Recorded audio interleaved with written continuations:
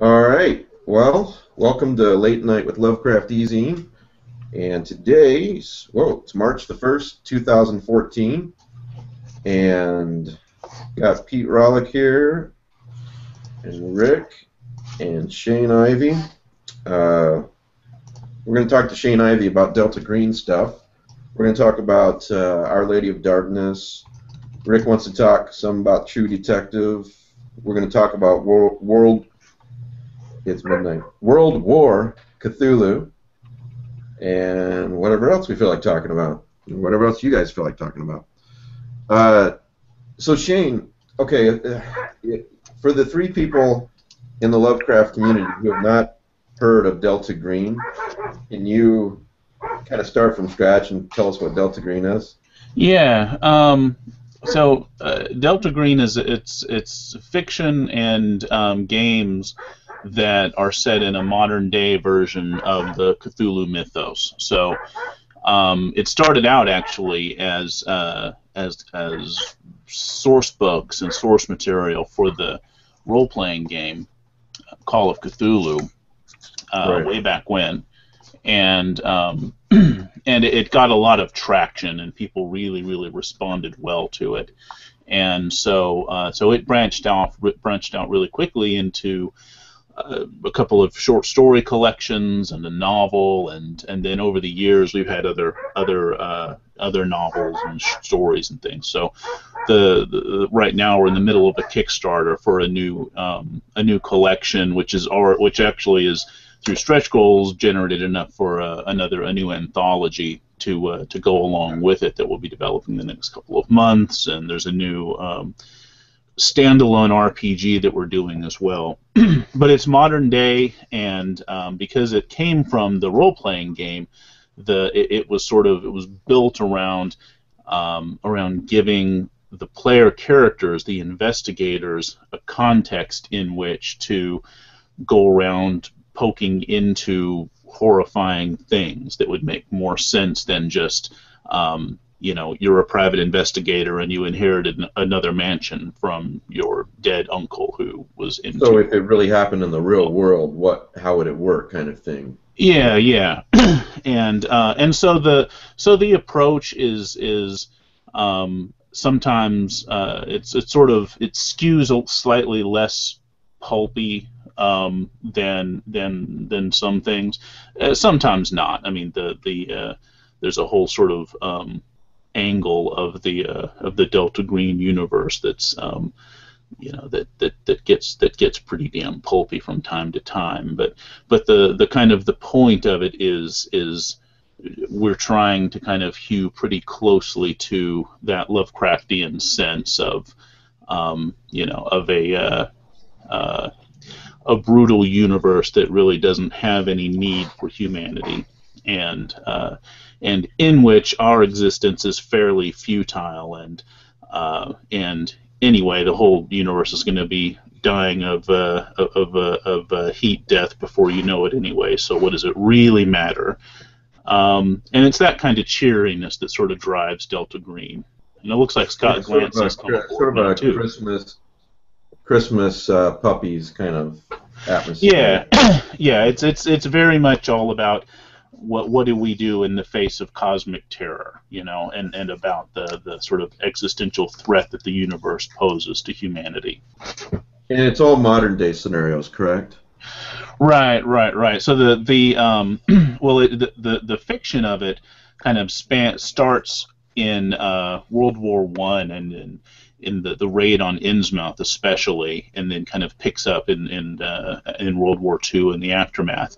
Mm-hmm. So most of the things that we've done with it have been modern day, and the point of it that we're working from nowadays, of course, is it actually makes a really great platform to explore modern issues, especially for American audiences, which has been our main audience traditionally, of the sort of our place in the world and the nature of the war on terror, and sort of what that implies about how we react to things that terrify and horrify us. and but it's sort of spanned a lot of the history of the 20th century. So the short story collection that we're about to publish, excuse me, Tales from Failed Anatomies, has stories all through the 20th century, starting in just the aftermath of Innsmouth and going up into the present day and a little bit beyond. Yeah. So the first thing we want to get out is if you don't know about Delta Green and you're a Lovecraft fan, you should. And secondly, give them some support for this Kickstarter, because this is a hell of a good-looking collection, and might even work out to be 2 collections / anthologies. Yeah, I think we're about $30 away from officially pulling the trigger on book 2. So, and with more than a week to go, I'm pretty confident we're gonna get there. So it's really exciting. And book 2, the first book is all stories by Dennis Detwiller, who's one of the creators of Delta Green, and then the second book is an anthology that's going to have a couple of stories by Dennis and stories by Scott and me and Robin Laws and Ken Hite and tons of other people. Some really well established writers and a couple of people who are kind of fairly new to the field as well. So it's going to be really cool. Hey bud, how's it going? Good to see you. Mr. Davis, how you doing, sir? Not too bad. Yeah, the modern day scenario, I've seen, we've talked about this before on the Lovecraft eZine video chats, but I've seen some comments on various boards online where, if it doesn't happen in the 1920s in Innsmouth or blah blah blah, it's not Lovecraftian. And oh, that's absolutely correct, because after all, when Lovecraft wrote, he wrote in an antique period. I mean, he deliberately set all of this stuff in the 30, 40 years before he was writing. So yeah, and that's exactly the point, that he was writing in the modern era, and what? It was the 30s and the 20s. That's not the modern era. Clearly, this is meant to be an antique, period piece, and if it's not meant to be. The thought that it was that Lovecraft is, techno horror with the, various modern appliances and modern scientific methods being used to frighten his audience. That's just ridiculous. I mean, obviously, that's the voice of heresy. Well, the short version is they don't know what they're talking about, but the long version is, he wasn't. Yeah, one thing I think is interesting is of course Lovecraft deliberately wrote as he kind of developed this very deliberate persona of a man out of time, and he was in love with the past, and he would love nothing better than to present himself as somebody who was an antique, and he kind of cultivated this language that was very old-fashioned, and he didn't show people things, he shewed them things, and but at the same time, his stories were pulling things from the headlines and the science articles of the day, as you said, and so that does us all a huge favor, because things like At the Mountains of Madness kind of are a great cue to those of us today, all these decades later, that there's no shortage of sort of huge, cosmically vertiginous horrors out there if we just want to sort of seize on them and be captivated by them the way that he was, and the way that he really admired in his readers. He really did rip things from the headlines, as you said. I mean, probably everyone here, better than I, has a better memory for these types of things.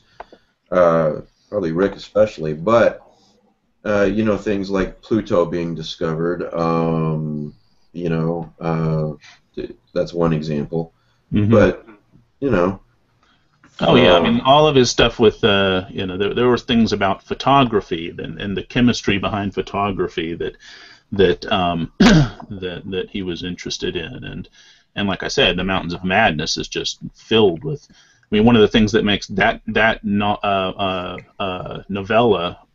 novella, whatever, story, a challenge to read is that he made it so scientifically detailed, and it's sort of filled with all this sort of minutia of geology that that as you're reading it, I remember as a teenager when I was reading it, I got really impatient reading that story because I want to get to the squiggly part and the shadows and whatnot. That was the squiggly part. I mean, right, and the it whole... sort of, it kind of dawned on me really gradually that he was using all of the mundane stuff to establish the world in which this was happening, and therefore give it more kick when he actually got you to the things that were going to be terrifying. So, well, he's building up your suspension of disbelief with as many genuine scientific details as he could.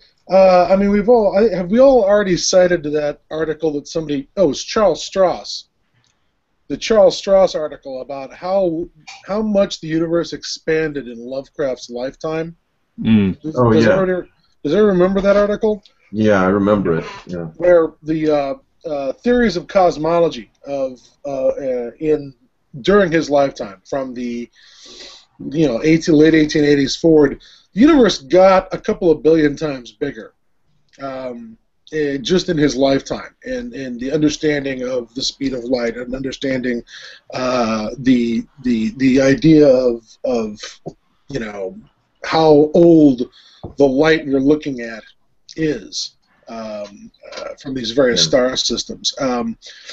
I've always enjoyed the fact that his science. I mean, Lovecraft's science is used to frighten his audience. And it's all very modern science. It's all very, cutting edge, even if it is a layman's understanding of cutting edge science at the time. But it is designed to frighten an audience that is utterly convinced of a anthrocentric universe. We're a little less frightened, I think, of an anthrocentric, of a universe that isn't centered around us, but granted, that is only in the abstract. I mean, it's the difference between hearing about the total perspective vortex and being put into the total perspective. Yeah, well, let's talk about that for a minute, Scott, because, on one level, you're absolutely right about that time period. However, I'm wondering really how many people have that through their heads today. I mean, Zero. So many people, yeah. I mean, so many people do not, How many people think that the sun revolves around the Earth still? Oh, did we they think that the universe revolves around Earth, and that God's focused on this one little planet out of all those. The sun goes up, the sun goes down. No one can explain it. That's right. Bill O'Reilly Can't explain that. The tide comes in, the tide comes out. Nobody can explain it. Yeah. Nobody can explain it. It must be Azathoth. I mean, that's the only possible explanation. No, I don't think people really people don't have a grip on that level of perspective, and I think and in Lovecraft is correct that it's a good thing we don't. It's a good thing that we just focus on the problems in front of us and solve them. We just make sure that Throg hungry, Throg need, wolf skin, now Throg much warmer, plus bonus wolf steaks, Throg have a good day. That's what we're capable of sort of dealing with on average. And it's not a bad thing because you manage to get through your day. You manage to raise families and take care of your kids and not navel gaze, worried about the heat death of the universe, which, oh no, Well, there's a scripture speaking of religion and all that, there's a scripture in Proverbs that I often think of in reading Lovecraft and Lovecraftian themes, and goes something like, in much wisdom is much grief, he that increases knowledge increases sorrow. You realize that the universe is not all about you. You realize how big it is, and you're just this little speck. That doesn't make for happiness, I suppose. Well, even knowing about it, but knowing about it isn't the same thing as really understanding it. Mm-hmm. I mean, we're all aware of the scale of the universe now. We're all aware of the fact that certain cosmic events could squash the planet Earth at any moment, and we can either work on getting our bills paid for tomorrow and getting to work on Monday, or we can sort of grind to a halt like Woody Allen would always just, it's all those films in the 80s. At some point, there'd be this obsession about, but there's this thing, there's death, and what happens next? And oh my God, Mm-hmm. we need to have a discussion about this again in yet another movie about death, and okay, well, while you were worrying about death, the rest of us, gathered some nuts and berries, or wrote a novel, or composed some music, or built a pyramid while you were worrying about death. There's a Bloom County cartoon from the 80s. I always think of where I forget all the characters' names, but the kids learn about the big crunch and how the universe is going to end possibly. And so one of them goes into his dad and he goes, "Screw the lawn, Pop. I'm not mowing it." Well, listening to Blair, you were being so grim, Mr. Ivey. I almost referred to you as Blair Reynolds. Oh, thank you. But when you bring up the heat death of the universe, I have a slightly different view of the mythos, even in a Call of Cthulhu game, and that is that based on even the writings of Lovecraft, where he talks about particularly Shadow Out of Time, and gives you this big, sort of eagle-eye view of the possible timeline. He's throwing out he throws out an Australian physicist from the 24th century as one of the prisoners of the Ythians and Nakatis, and again, or it's 25th century. And on the one hand, that suggests that human civilization is around in some Western European form, in the recognizable form in the 25th century. And so it's like, oh, well, we can all relax now. Clearly we're going to make it that far. Everything's going to be fine. And I've heard people say, well, you can't pay attention to that number. Obviously, that physicist must be living in a bunker, under Australia, whilst Shagas roam the outback, and it must be some howling, nightmarish Cthulhu future. But I'm like, not necessarily. And what does it matter? And what does it matter? So we make it another 400 years. What does that mean in geologic time? Exactly. I mean, yeah, your end times are right around the corner as far as geologic time goes. As far as human time goes, okay, so it's a couple more generations. Yeah, even more than the size of the universe, I think it really hits home when you see these graphs or charts where if you put the age of the universe into a 24-hour day, humans basically came along in the last minute or so. Yeah, before seconds. Midnight. Seconds. Yeah. So a couple extra seconds or portions of a second aren't going to matter to the mythos. I don't think most humans realize how many billions of years the Earth got along just fine without us before we came along a couple hundred thousand years ago. And second of all, I am willing to ascribe the same amount of self-serving bullshit that is found in, say, the Old Testament to the Necronomicon. I mean, oh, look, it says in the book we're all going to die when the great old ones come back. I'm like, yeah, it said that in Revelations, too. Yeah. How come the Necronomicon is so much more accurate a gauge of the future as any other human-penned, old book? So I don't mind that some of our cultists may be off the mark too. I think it's even more hilarious if these guys who have been slicing open the bellies of children so that they can get the inside track on how the universe works and be somehow part of the it crowd because they were the ones who were willing to do the things to really have an understanding of the universe, to really know. Turns out they're wrong too.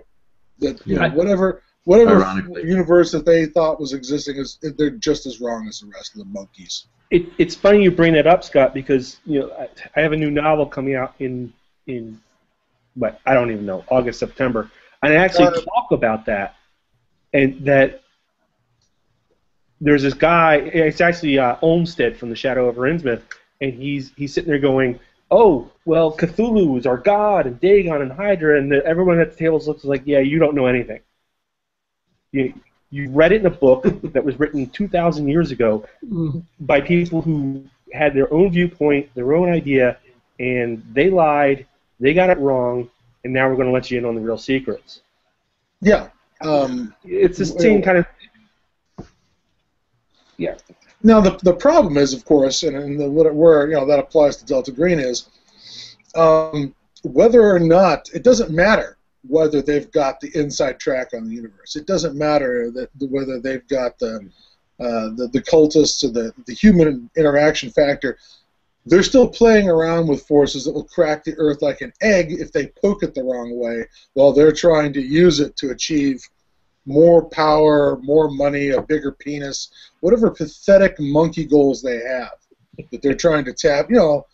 They're trying to tap into the universe to get. They're going to get the rest of us killed for their, selfish, petty, again, not much more advanced than the average bonobos goals, And Delta Green's job is to exterminate these assholes before they get the rest of us killed, because of their fantasy little power trips.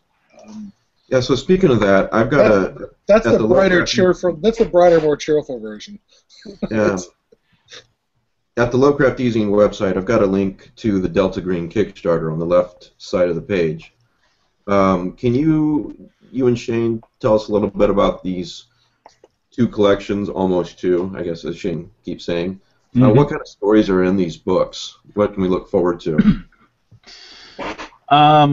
Well, let's see. The first one is the first book, the one that's funded already, is collections by stories by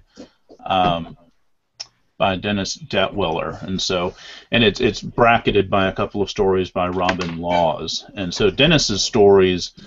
One is and a few of them are online that you can read if you're curious about them already. So their Intelligences is about it's about a Navy office where there's an investigation into what happened in Innsmouth, and an investigator or a Navy officer or agent who kind of digs up some disturbing things and has some ugly repercussions for him. And then there are a couple of stories set in World War II, and then there's another one called Punching that's sort of the aftermath, and then it looks at a Delta Green agent who was fought through World War II and afterward, and has kind of lived this very violent life that's left him with kind of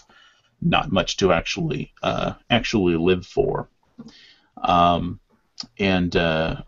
then there's a story that's about ghouls in New York City in the 1970s, and living in and under the subways, and that the Delta Green agents in 1977 have to deal with, and I'm looking forward to reading that one for a couple reasons. New York subways, and for whatever reason, I don't even know why, I'm always fascinated by stories. I've told Rick this, stories and movies set in the 70s. So yeah. Well, you've got just in that you got Far Below, which was written in the 40s. which dealt with ghouls in the subway by Robert Balfour Johnson, which was a mythos story.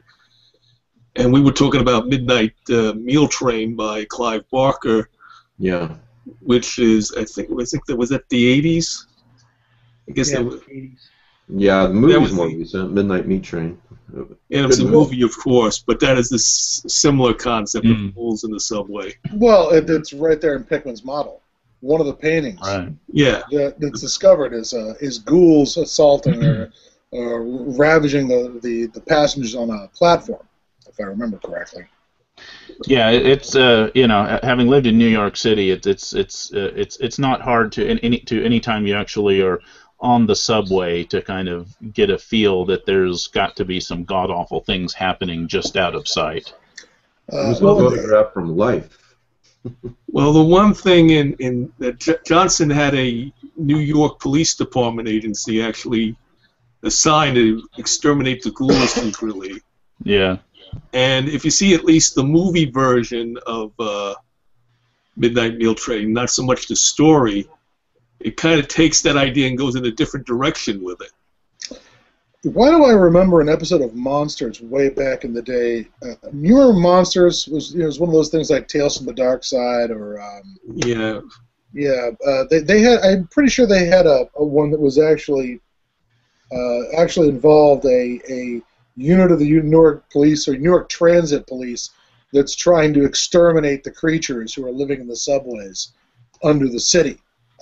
These sort of albino, hairy Yeti ape, carnivorous ape things. And the line that I always liked about that from that episode, where the guy from the accountant office comes down and wants to know why the guys in this division get 3 times the pay of any other police officers, and why is so much money being spent in this division when the city's going broke? And the truth is revealed with the monsters down there, and he's like, "My God, how long have they been here?" And the guy in charge says, "Well, why do you think the Indians sold it to us so cheap?" Yeah. That may be an adaptation of Far Below. I've heard that line before. It sounds when you're describing Far Below, it sounded like perhaps that was an adaptation. If only we had one of those magical devices which we could gather information from the firmament. We could check this star. I'll look and see if I can. Yeah, ideally, Scott, it would be searchable, where you could enter up search terms and be able to come up with something. Yeah. I would also like to point out about the 70s in New York. The 70s are a particularly apocalyptic time for America. Some of our top-flight apocalyptic literature comes out of the 70s because there seems to have been this attitude that the fucking party's over and that America is done as a nation, that we're being humiliated by we're being humiliated at home by our own politicians being crooks and having to resign, and we're being humiliated overseas by barefoot savages holding our personnel hostage. And well, thankfully Reagan came along in '80 to save us. And yes, and go into business with those barefoot savages and sell them arms, because that didn't backfire. Well, you got Children of the Kingdom too, set in 1977 during the New York City blackout. Yeah. Well, there's also that New York City was going broke, and Ford's not going to bail the city out, and I mean, I think people thought that it was going to be Lord of the Flies in Manhattan before 1980. That we were, I mean, the whole thing from Escape from New York, where the center of all, we're going to take the center of all culture and business and wall it off because it's done. Just such a hellhole. Yeah. Yeah, it's such a hellhole. We're just going to wall it off. One of the headlines at that time in New York City was "Ford to New York City, drop dead." Yeah. Daily News. Yeah. Was it? So the 70s are a particularly bleak outlook, a period of time. They're an incredibly bleak outlook. Mm-hmm. You also have that movie that I really like, Rick and Pete, that we've talked about. What is it? It's based on Richard Matheson's short story "Button Button." Oh, The Box. Oh, yes. The Box. That's the 70s too, which they didn't have to do that. They did that deliberately. The story's very different because you can read it online on the Tales of Mystery and Imagination website that I posted. And I was surprised how different it was. Isn't it the Chinaman box? Isn't it that what it was called originally? Was the Chinaman box? Yeah, the Chinaman button. Yeah. Okay. Yeah. I'm not sure what was going on with the movie. Because if you read the story, the whole resolution is kind of much different than the movie. Less. Well, it is Lovecraft. Like a third into the movie, basically. Yeah. I mean, it's like the person who pushes the button actually causes the death of somebody the person knows. Yeah. Rather somebody they know? The whole, it's somebody you don't know, and then it comes back to screw you. I don't want to get off on a side tangent here, but I gotta say in regards to that I've always felt that since I've seen the movie and then other adaptations, that Richard Matheson's resolution to that story was the inferior one. I didn't like the way I totally agree with you on that. It's an inferior resolution. I don't want to give too much away for those who haven't seen it, but by the way, we got a lot of people watching live. Ken Scroggins says, "I'm so glad to see some of the Delta Green crew on the live chat. I've been fanatically, following Delta Green since its inception in the Unspeakable Oath. It's the #1 rated game on both RPG.net and RPGgeek.com. 50,000 gamers can't be wrong, and if they are, I don't want to be right." Yeah, that sounds like Scroggins, except strangely there was no profanity or squicking. But all right, we'll take your word for it. That was really Ken Scroggins. Well, then he ended up with that fucking Mike Davis needs to leave the show, but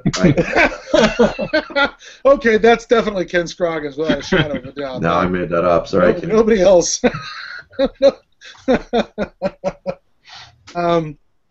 Well, we've been very lucky that the stuff was well received, and we've been even luckier that somebody like Shane Ivey came along to pump some new life into the product, and dial us up from iron lung status to merely IV drip status. I mean. The product was definitely in the doldrums when Shane came along and began pushing for new production and new products. So those of us who created it were very lucky that Shane was there to help us out with this thing. And so help me out with that, Scott and Shane, because I'm not clear on this. Okay.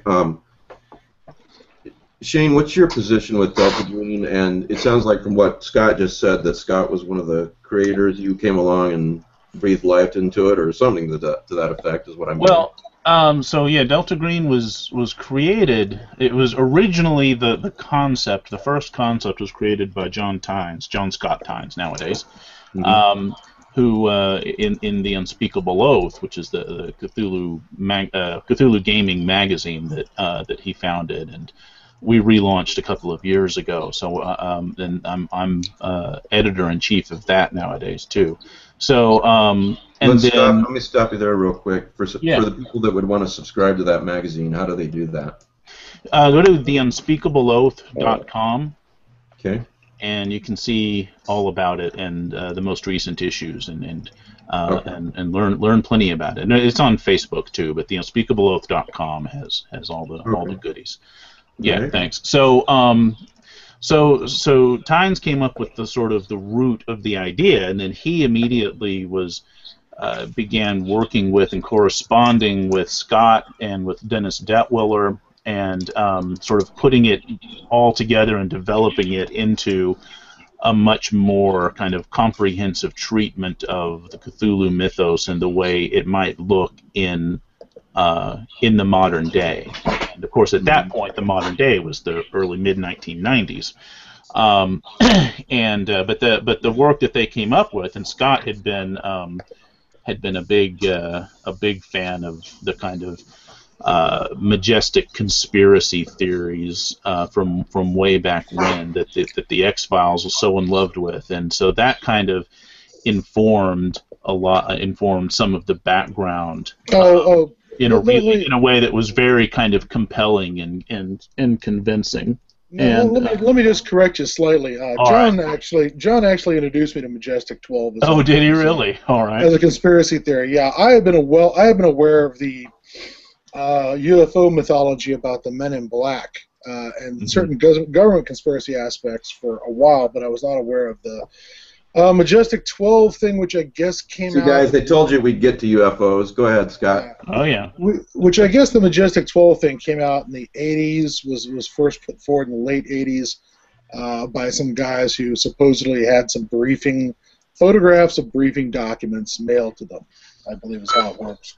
Yeah. And I very quickly, once John suggested that, I was able to find some things. John's parents were apparently in some, UFO reporters or observers group when he was a kid in the 70s, in the 80s. Probably. So he had something like MUFON or NICAP. Yeah. But so he had some exposure to that early. No, I was going to say that what really informed a lot of Delta Green was my job search during the 90s, early 90s, because I was looking for work in the federal government. Because I had a law degree at the time, and I was looking for a federal job. So I had done an enormous amount of work on all these different agencies and organizations and things like that. And so when John said, I sent him some of my Men in Black stuff that I'd also sent to Challenge magazine, and they'd rejected it. And I sent it in to John, and John's like, "Yeah, listen, about this Men in Black stuff. There's something coming out in the next issue of The Oath.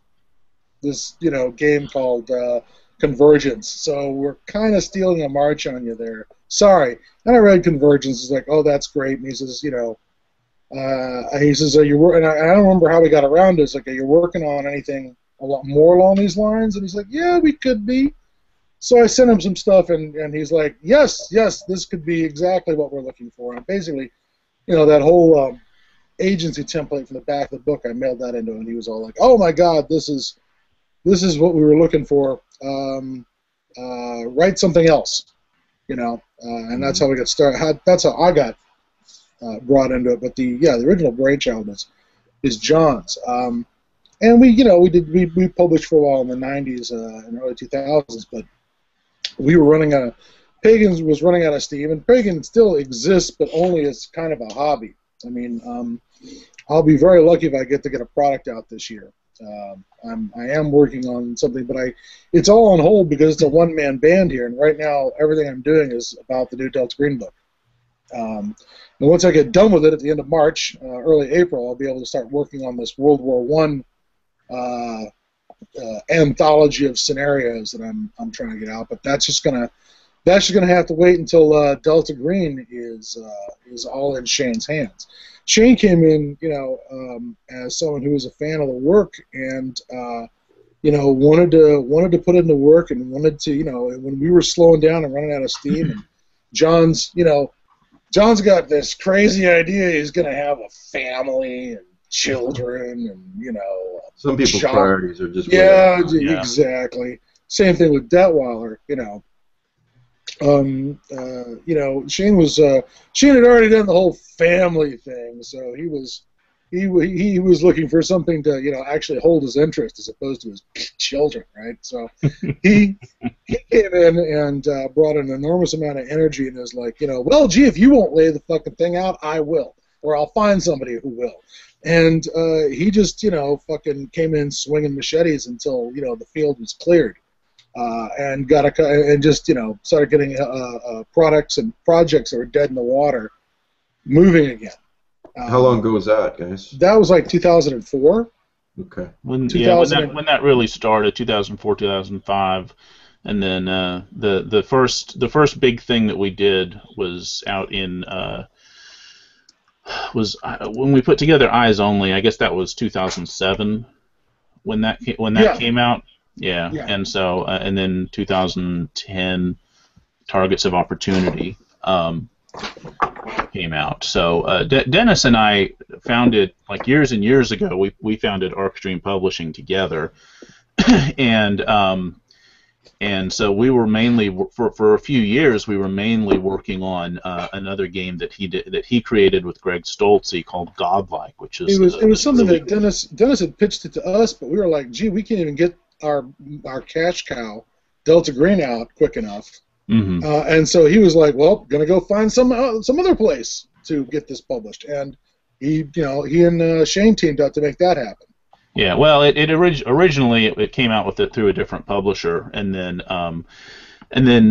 things happened, and he and I put together Arc Dream to sort of take over publication of Godlike and its line, and then a couple of spin-off games from that. But it was no secret that I was a complete drooling fanatic for Delta Green from the earliest days, and so we kind of. That was a really early conversation. Was what do we need to do to sort of get things moving again toward it, and it took a few years to get it to kind of get to a point where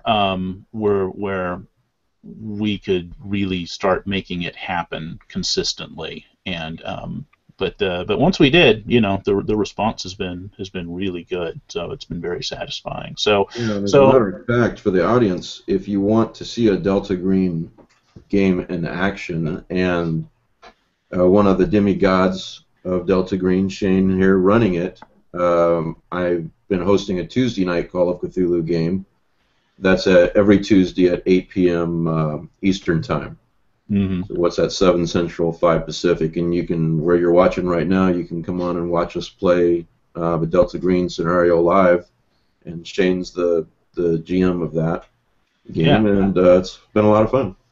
Yeah, it's been fun. It's been interesting. I'm kind of as a game master, doing it live, especially in front of an audience, is kind of nerve-wracking, but and with Delta Green, my approach to it, running the game, is kind of I don't know. I kind of prefer a sort of a slow burn approach to that kind of horror rather than sort of. And it's tough doing that in a convention setting. Whenever I take games to conventions, it's really hard to peel that onion. Right. You've got to drop them into a horrible kind of quick. Yeah. So, but that's kind of, I've been keeping my fingers crossed that my efforts to sort of build up try to establish a sense of sort of the characters being in an environment that has all the ingredients of being terrible and terrifying would kind of start piquing their interest enough that that would pay off. Well, especially gradually. Since we're in no hurry. No one's in a hurry to damn it, hurry up and finish the game. There's nothing like that. No pressure. No death threats. Yeah. So I hope people have been having a good time. I certainly have. It's been really cool. They seem to be. The only negative I can say is that the Tuesday night gamers and the Friday night gamers now have a feud about who's better, but I guess that's only good for my ratings. So. By the way, Rick, the episode of Monsters was titled Far Below. It was based on Robert Barber Johnson's story. It stars Barry Nelson, who was the very first James Bond. Yeah, Casino Royale. Yeah, I looked it up television. Too. It seems there's I don't know whether it's the whole episode, but there's at least an excerpt on YouTube. Okay, and I should also point out somebody wants to watch it. Really? Okay. Yeah, and I should also point out, most hilariously to me, not only is the first James Bond in it, but it's directed by Deborah Hill. Does that name ring any bells? John Carpenter. Yeah, she was John Carpenter's producer on a huge number of things: Halloween, The Fog, Escape from New York. The Dead Zone. She was a producer. Fog, one of my favorite movies. She's been a producer for a long time, and this is only one of 2 things she has a IMDb credit for directing. So there you go. You got a John Carpenter connection. You got a James Bond connection. You sort of got a Mythos connection. There you go. Far Below. I've got a question. Since you mentioned Majestic 21 is based on at least a real urban legend. Majestic 12. Not 21. Oh, 12. Yeah, Majestic 12, I'm sorry.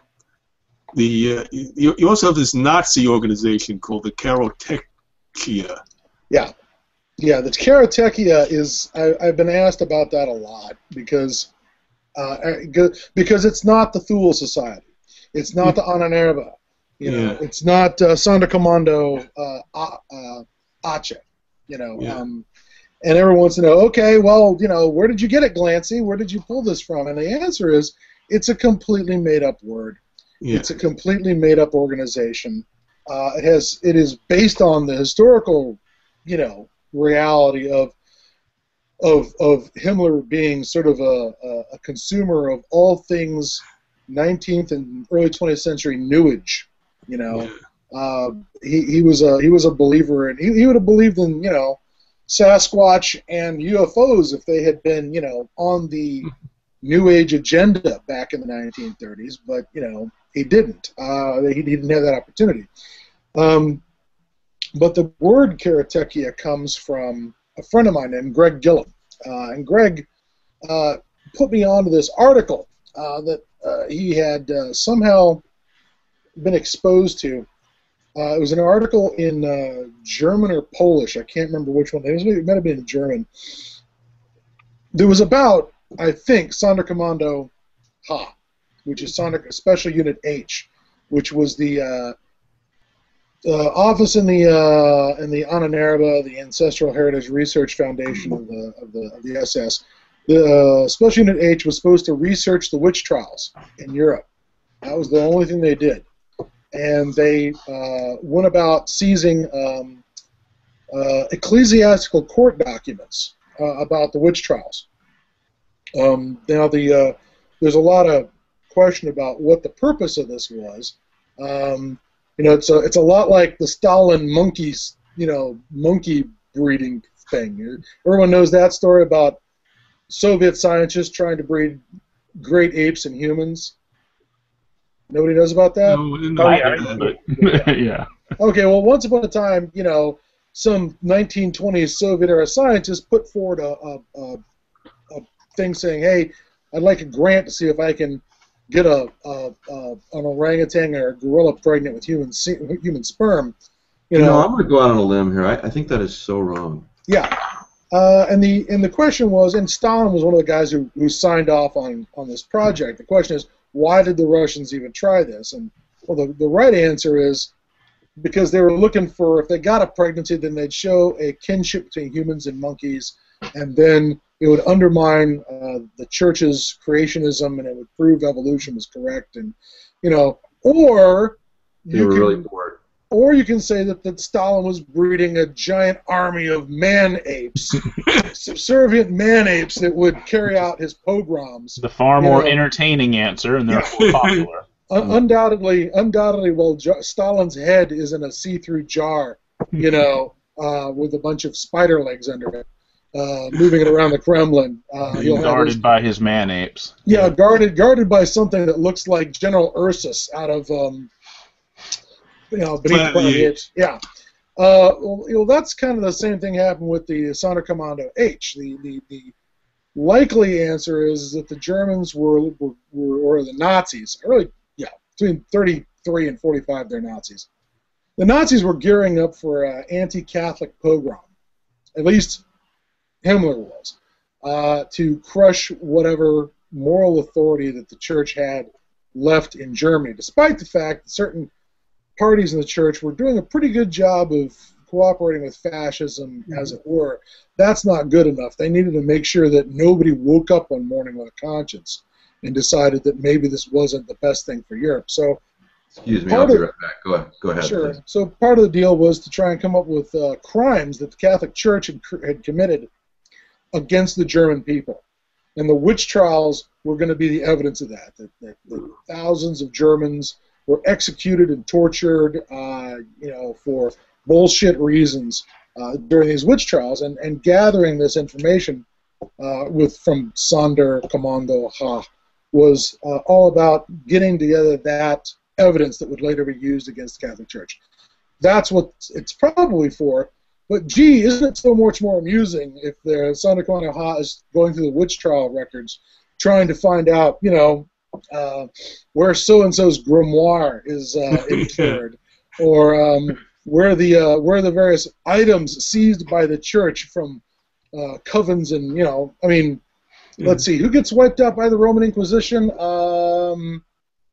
Mysteries of the Worm guy, who's Ludwig Prynne. Yeah, Ludwig Prynne. Yeah, where's the goodies left over from Prynne's, trial and execution, and can we use it to do something about this Normandy invasion that seems to be causing so much trouble? Or can we turn around the Battle of Kursk? So that's where my friend Greg saw this article, and the title of the article in German was something along the lines of "The Science of Magic." That was the title of the article. And he tried to remember the words in German and failed. He came back only with this garbled title of Karotechia. Techia having something to do with the German word for science or close to it. But he says, Karotechia, and he said that to me, and I'm like, well, that name or that word stuck in my head. His garbled, poorly remembered German stuck in my head, and that became the Karotechia. And admittedly, the Karotechia are very pulpy. Of all the elements in the original Delta Green, they're probably the most four-color and pulpy of all the stuff. I mean,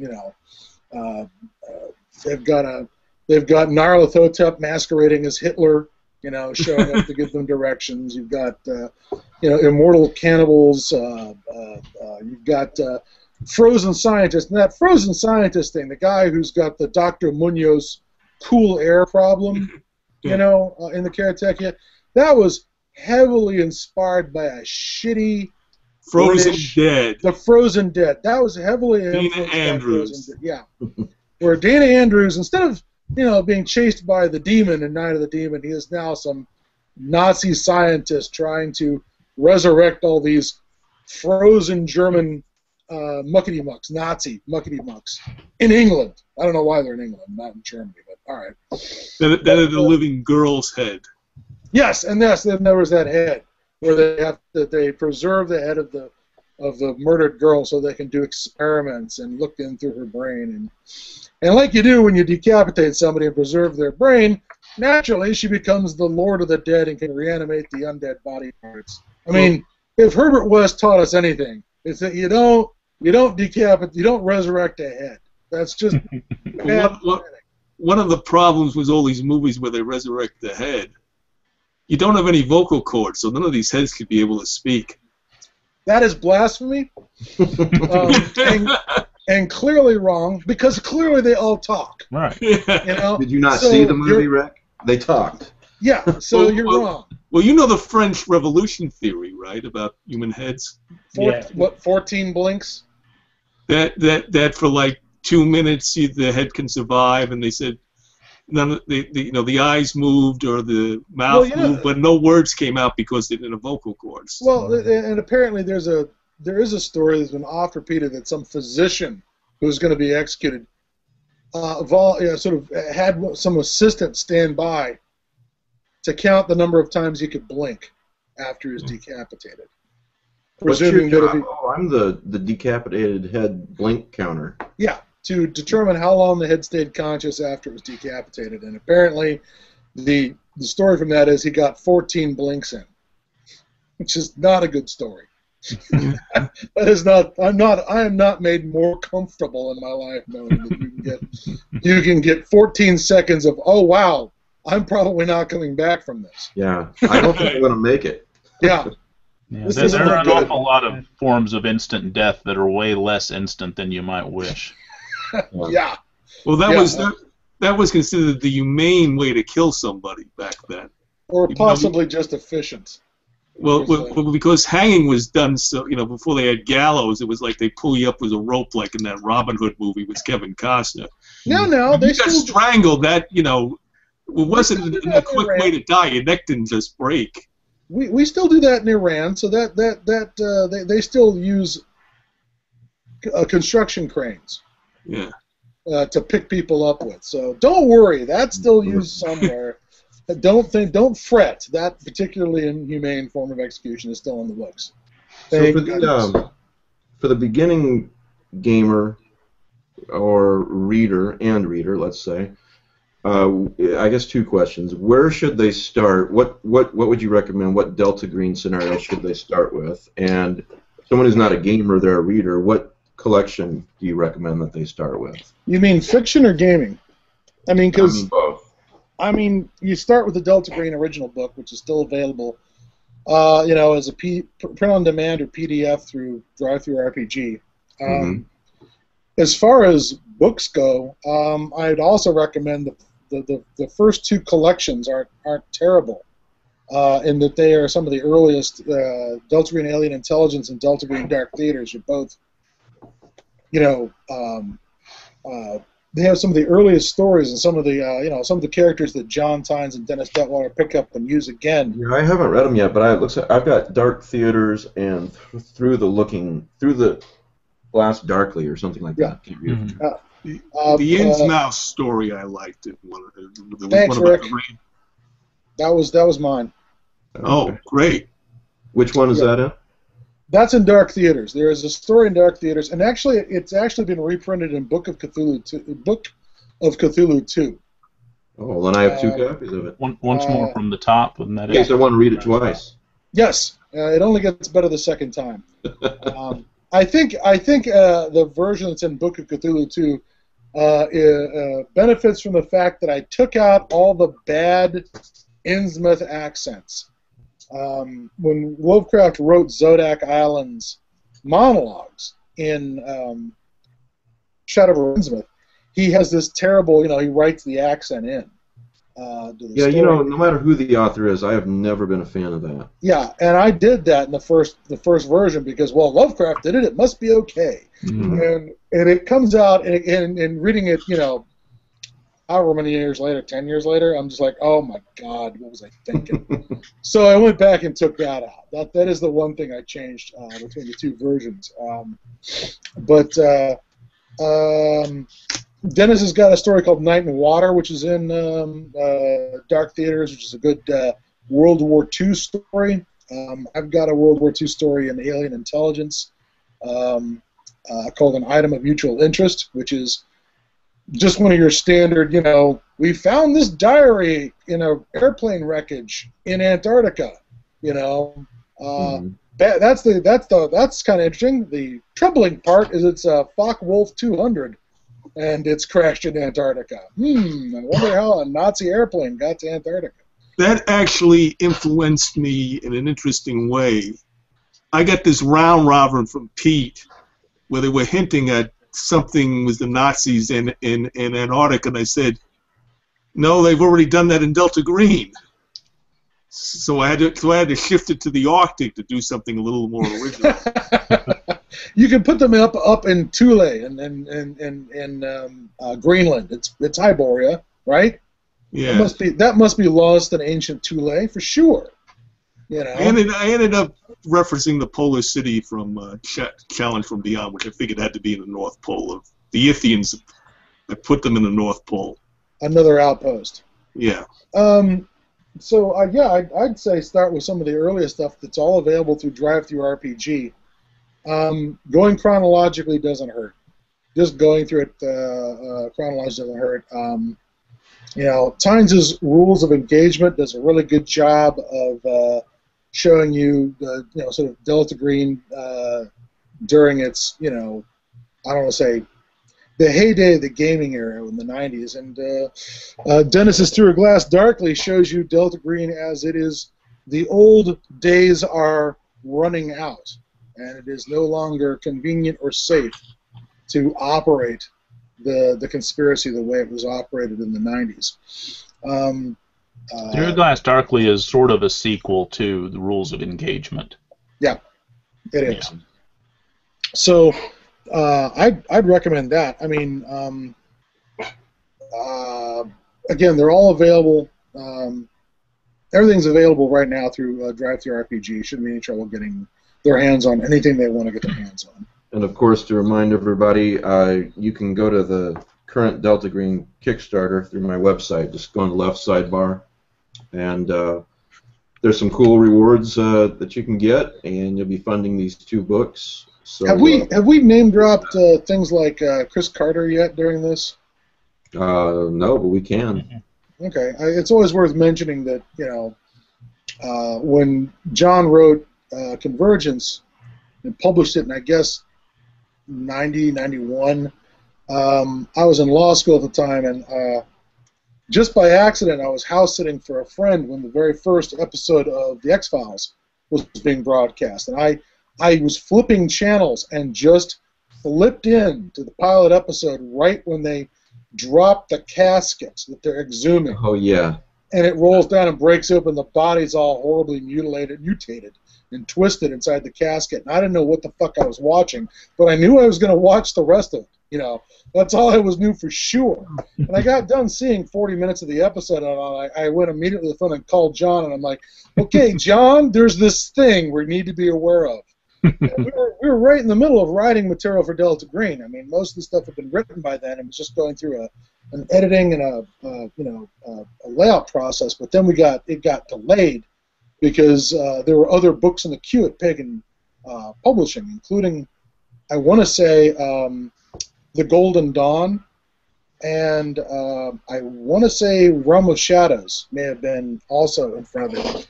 And those were getting published first, so Delta Green doesn't see the light of day until '96, which is 2 years into the X-Files run.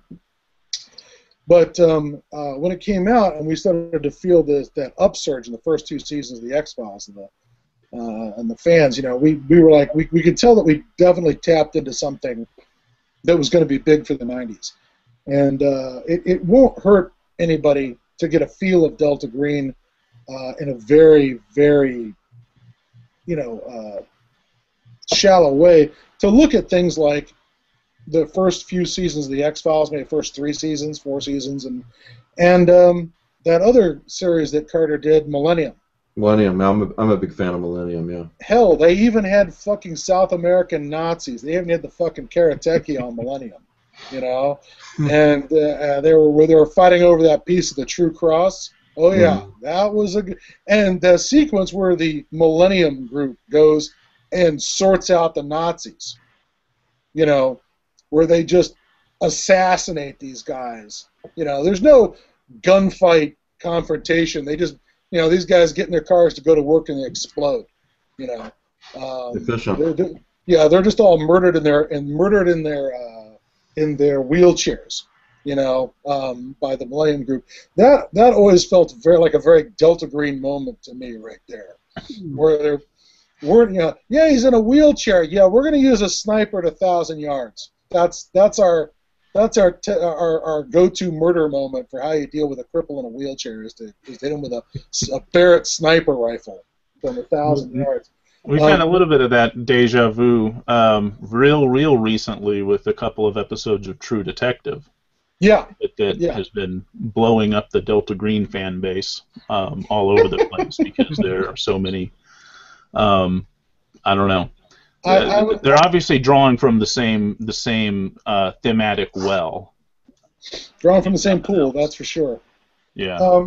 I am very sorry that everybody, in the words of John Todd,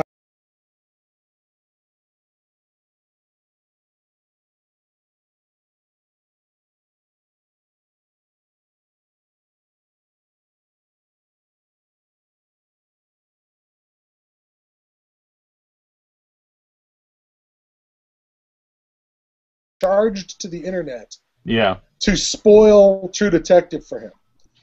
And I had that same experience. People, the last person to say, hey, I'm sure you've already heard about this True Detective thing. And I'm like, yeah. I mean, I don't get HBO. I don't have cable. I'll have to wait for the videotape.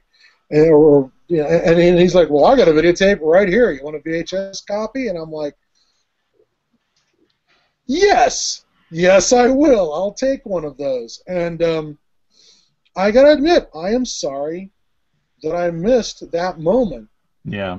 Episode 2, I guess it is. And maybe, do I say spoilers? Do I say... Yeah, say spoilers.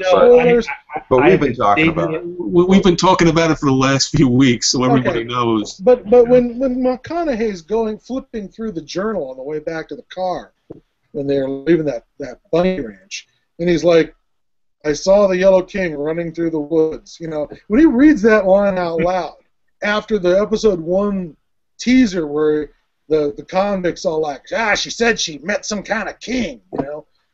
She said she met a king, and I'm like, now if I had been, you know, had no clue what was going on, when the guy goes, she said she met a king, I would have chuckled to myself thinking, wow, if I throw out a line like that during a Call of Cthulhu game, all my players would just give me this look like, you bastard. Oh, it's that scenario. All right, you know.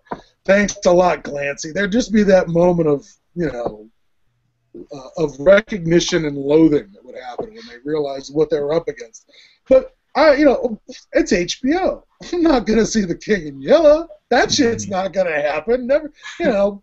Absolutely not. And then, you know, the next episode. I was so happy that the show kind of grabbed me at first. I'm going to reserve judgment until the 8th episode is over with, but I'm starting to lose interest. You know.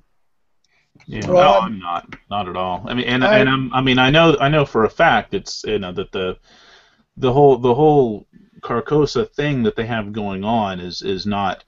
That's not the point of it, you know. It's sort of it's using that kind of fictional mythology as another mythology through which, through which people justify being really shitty and evil to other people. Which we just said earlier in this episode. That's kind of one of the things that goes on in Delta Green really hard is that the scenarios, a lot of them are written. There's two kinds of scenarios. One is the scenario where you go up against the mythos, and I would suggest that, or the effects of the Lovecraftian universe, and I would suggest that would be like Artifact Zero, scenario by Dennis Detweiler, where just it's the Schrodinger's cat of scenarios where just by observing the scenario and observing the problem and observing the mystery, you are doomed by it. You have just by coming in contact with it, you have, you know, it's not that you have to do anything wrong except to perceive it, and now you're doomed. It's a meat grinder of a scenario that can gobble entire parties up and leave nobody left. Just leave a gap where these people used to be. Not even mutilated bodies, not even, you know, blood or viscera, just gone. That is a very, you know, contact with the mythos kind of situation where it's just so much bigger than us that there's almost nothing you can do about it. What you can do something about are the idiots who are trying to have contact with the mythos. The people who are trying to manipulate it, use it, be empowered by it, be emboldened by it, just like these guys from True Detective. You're not affecting the mythology. You're affecting your only point of effect is the people who are trying to make this work for them. You know what I mean? It's a lot of the scenarios are about, you know, try to think of some other Detweiler ones. Certainly, Victim of the Art is about interacting with somebody who's a point of contact for the mythos, but, you know, and you can affect them. But in, say, Night Floors, which is his very, very King in Yellow Carcosan scenario, it's another one where you can't affect the mythos. You can't affect where this place is bleeding through into a reality. Your only hope in the scenario is to maybe get a few people back from the other side, return them from Carcosa to this world, but you're not going to fix Carcosa. You're not going to have a raid on Carcosa. It's, you know, those things aren't going to happen in a Delta Green scenario. Yeah, there are a lot of those scenarios where the sort of the point of it is to try to evoke the horror and terror of interacting with something on that scale. You know, something that you're not going to be able to solve and fix, and it becomes more about either survival or just driving home that sensation of facing something so deep. Yeah, you're not going to, you know, again, just because Cthulhu has hit points doesn't mean you're going to get to knock any of them off. And I agree with some writers who suggest that in later later iterations of Cthulhu games that the mythos deities and great old ones shouldn't even have hit points, because it creates this false impression that you can shoot it with a bazooka, which you can't. The evil is just not something you can fix with a flamethrower. And I've driven Mike away again. No, I had let the cat in. They're the boss of the household, you know. I understand. Yeah, I understand that. But yeah, that moment where McConaughey reads the thing about King in Yellow out for the first time, I really wish I had been able to get that absolutely cold. Reed cracks open the book and it says King in Yellow, Carcosa right across it. I would have really liked to have that pure moment of, holy shit, are they really going there? Did they really go open my toy box and get out my toys and play with them on national television? The one time I went through something like that was Mike and I have discussed this movie called Dark Intruder, which, you know, my brother tells me there's this great horror movie I saw. You know, finally I'm waiting for it to come out. It's only a show at 2 o'clock at night, so I'm watching ABC and I'm sitting there and I'm going, did Leslie Nielsen just say Azathoth and Dagon? Yes, he did. Yes. And it's even better that it's Werner Klemper as the monster.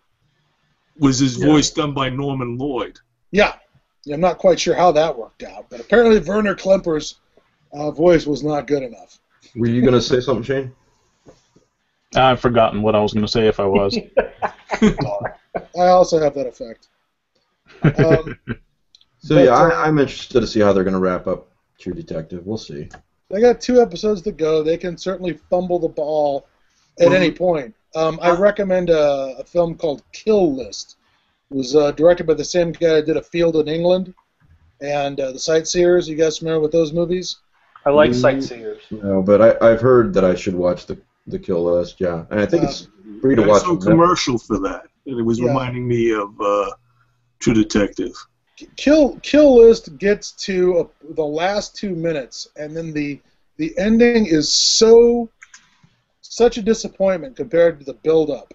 I mean, it's an A+ movie. I was absolutely on the edge of my seat in the theater. I was loving every second of it. It was the best thing I'd ever seen. It was smelling like, you know, it smelled like some Delta Green universe. Not Delta Green, the game, but it had this feel of a modern horror setting. It was much larger than the characters that we were seeing. There was something bigger afoot. And it got down to the last 2 minutes, and the ending is terrible. And it's so terrible, it made the other 35 minutes of the film seem bad. Wow. If you can forgive it, the last 2 minutes, it is a really excellent film. I mean, he just didn't know how to end it. The build-up, the suspense, it's amazing. Like I said, I'm reserving judgment till it's only fair to reserve judgment until the episode 8 of True Detective is over with. But I'm starting to get the feeling that it's basically a very good, and it is very good, a very good police procedural with a few King in Yellow red herrings, so to speak, thrown in. That's the feeling I'm getting. I'm curious if you looked at the trailer for the next episode. There's some book that they're looking at. No, I was trying to blow it up to see what you could see what the top of the title was. They know they've got you. They know they got you. You're going through the fucking preview for next episode, one frame at a time, blowing up the pixels. What the fuck is that? What is it? Oh my god! I couldn't read it, so I just gave up, Yeah. See, now I have not been watching the show because, like Scott, I don't have HBO, and I'm saving it for a binge watch. I could convince my wife to get HBO for a couple weeks. It is hard waiting a week, so you're doing the smart thing. I actually ran out and bought a TV and a cable subscription when I saw the first episode of The X-Files. When I realized that this thing was going to... Because I presumed, incorrectly, that it was going to be like Twin Peaks. I'm going to get 10, 15 episodes and it's gone. It's never going to survive. Because Fox had been throwing out series at that time, and they would just die, like Strange Luck. Even back then, yeah. Briscoe County Jr. Yep. I was expecting this thing, the last 10 episodes, to be gone, and then suddenly, it's 9 years later, I'm watching those shitty 9th season episodes thinking, what am I doing here? Why am I? Why am I So- wasting so- my time? Do One you of the remember, do you remember Werewolf on Fox? Oh God. No, Chuck- no, I do It's not. Chuck Connors. They had him as this great villain, and then they wrote him out rather crummily. Oh, I don't remember. I do not remember Chuck Connors, the rifleman, right? Yeah. Oh my Well, God, no, don't. it He was played before the a days of- werewolf called Janus Skorzeny, which was the same name of the vampire in The Night Stalker. Okay. Yeah. And the same, and the well, not the same name of the SS Commando, but close That enough. was Yeah, still yeah. Skorzeny, wasn't it? Everybody loves Otto Skorzeny. Skorzeny was the Yeah. SS Commando. Yeah. Well, it Everybody loves- obviously was not Fox because it was the 80s, but I've not had confidence in shows I like continuing since they canceled Auto Man in 84, I think it was. You got burned You- early. You poor bastard. Yeah. What was Yeah. Otto You guys Man? remember I that show? remember that. Do Yes. any of you remember that show? It lasted like 5 episodes. Yeah. I'm trying to remember. There are a number of classic. God, Jonathan Banks from, who's had a Bad. big comeback in Breaking Bad. Is Mike. He was in this incredibly shitty sci-fi series in the 80s that was set in another dimension where the family falls through into another world, and it's their sci-fi science fiction world where they're dredging up all the sort of all the usual suspects, like Mark Leonard turns up on it for an episode, and I cannot remember the name of it for my life, but it was one of those things. They got maybe 9 episodes of it, but God knows in 1985 I watched every single shitty episode just because there was no science fiction to be found in 1985. It's not like today, you kids today complaining about your Kids today have Serenity. At least you got your Serenity on DVD. Back in You my... you don't even have to your remote to the, what do they call them today? They used to be called VCRs. Your remote isn't hooked up by a wire. It's actually wireless. You guys remember the VCRs in the 80s with the all remote? we had was the man from Atlantis, and we were grateful for that, I tell you. Well, do you remember when Kolchak the Night Stalker first came on? That I was worried that wasn't going to even last a full season. Yeah, it's They another kind of one. yanked it like after 3 episodes, and then it came back or something. Yeah, Yeah, that's you another got the one that. season, but that's it. But we got at least 1 season. And I remember watching that on the CBS late night movie. That's where I saw my Kolchak. Was that apparently there was after the 11 o'clock news, the CBS had this thing called the CBS late night movie, which really meant reruns. They just show back-to-back episodes of some canceled TV series like Scott, it was Otherworld. And there were these 4 Otherworld. Thank you very much. I'm not okay. It was Because you just ran a Jonathan Banks search, didn't you? Actually, I pretty much knew that it was Otherworld because it was one of those shows that my dad made me watch, subjected me to, because it was the only science fiction on television. I'm sorry. The Butte hotline. What's the number? Yeah, there's numbers. There's a number you can call, and you can make them show. Yeah, they have like an inflatable remote, and they just show them on the remote the bad show. Don't let this happen to you, kids. Daddy made you Look, watch. You see how he turned out. That guy would get me up on Saturday morning and make me watch Jason of Star Command. Oh yeah, God, there's kid, another. who wants to watch that? But I was just saying, going back to Kojak, the thing that What do you mean? We haven't even talked about Sid Haig yet. We just mentioned Jason of Star Command. Well, Clearly we should put some just time quickly, on there were 4 episodes that CBS never showed because they made them into like movies. Mhm. Right. The Aztec Mummy one and the Succubus one. And I'm going, and I was watching them go, what happened to those episodes? Can I just point out, as long as we're talking about Kolchak and we're here on the Lovecraft eZine, no one has mentioned that there was an episode called "They Were, They Are, and They Shall Be." We've talked We've about talked always about it here a mentioned lot, actually. Pete Yeah, but not this time. Not while I'm here. It doesn't count. Yeah. Yeah. That's And then, one of my the favorite one episodes. that That is actually and I one- find really Lovecraftian is Energy Eater. Oh, though, that's the most. That is the single most Lovecraftian one of the whole pack. I mean, That one, and my other favorite is what's the one with the Horror in the Heights. Horror in the Heights. Yeah. The Rakshasa. Yes. Yeah, that's a really good one too. The Those are my Rakshasa. two favorite episodes. It's kind of like the Rakosh in F. Paul Wilson. Right. Now, it's the last episode, I think, and the monster's kind of cheesy. But I really like the what is it? The Sentry, the Sentinel. Sentinel. Yeah, the Sentinel. Yeah. Yeah, the Sentinel. It does bring the Rubber Suitosaurus. Yeah. You can't deny them that. Yeah. Look like something from Lost in Space that was left over. Actually, I looks like something from. I had just gotten into. I just realized that the Land of the Lost had better costumes. I just want to point out, Land of the Lost had better costumes. I was disturbed by Sleestack for years because. Actually, the Lizard Men had pretty well developed personalities on that. Yeah. All right, back to Delta Green because that's the most important thing ever. That's why we're here. We didn't come on this show to talk about Kolchak and Land of the Lost and all the other things from our dusty. Well, thankfully you are a Kolchak fan because otherwise I'd have to ask you to leave because we're big Kolchak fans here on this show.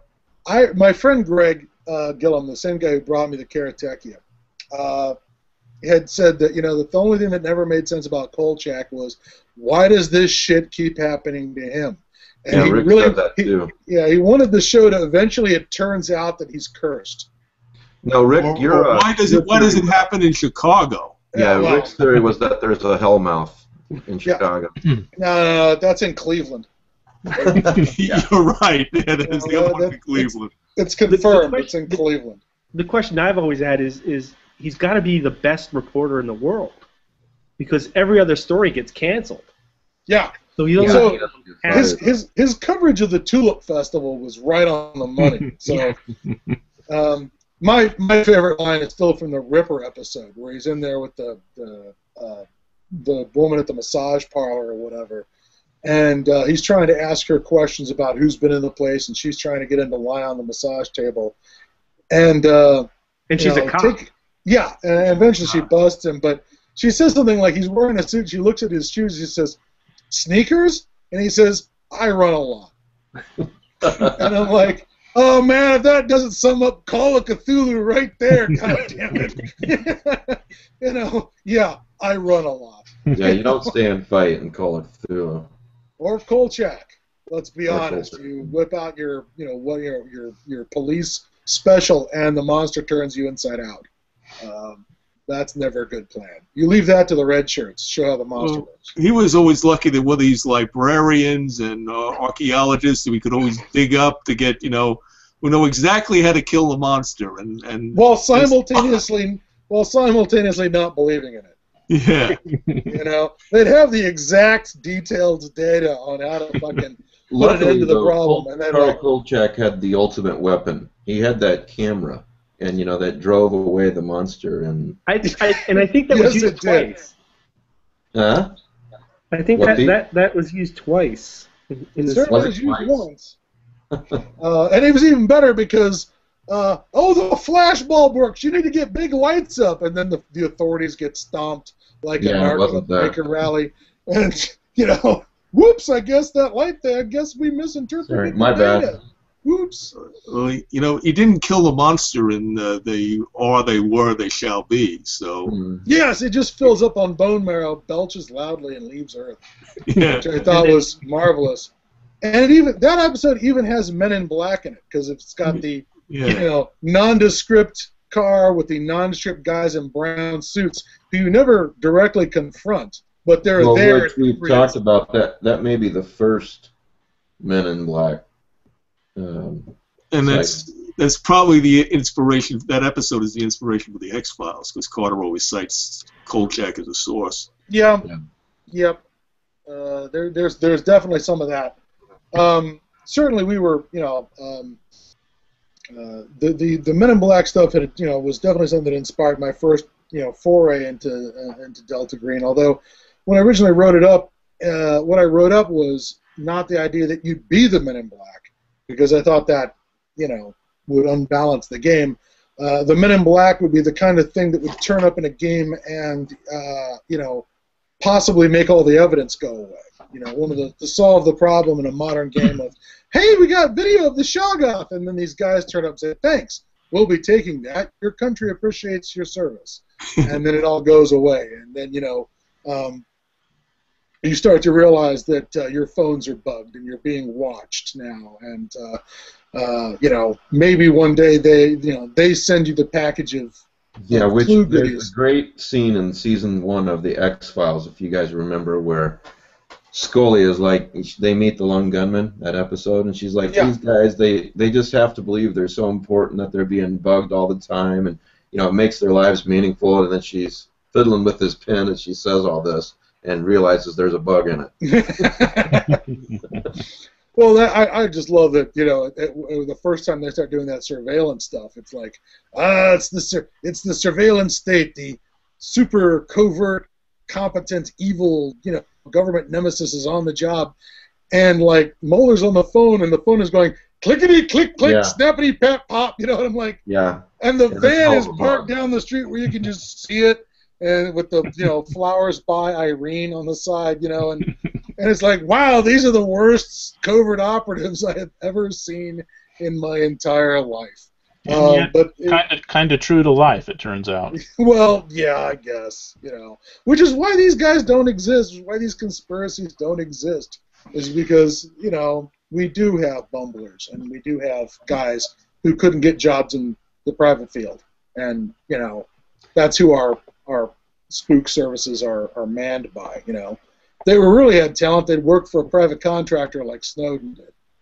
Yeah.